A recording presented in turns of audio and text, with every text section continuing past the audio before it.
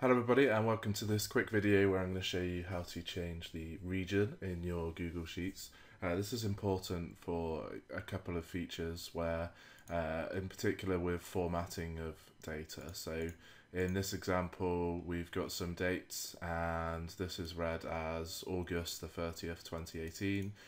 In the UK where I live this would actually be put 30/8/2018 because we would read it as the 30th of August rather than August 30th.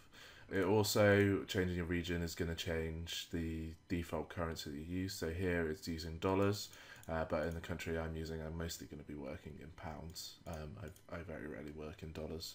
So to do that, File, Spreadsheet Settings, and we're going to change our locale. So I'm going to put it to United Kingdom.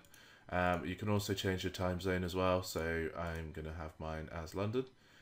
GMT, and then save settings.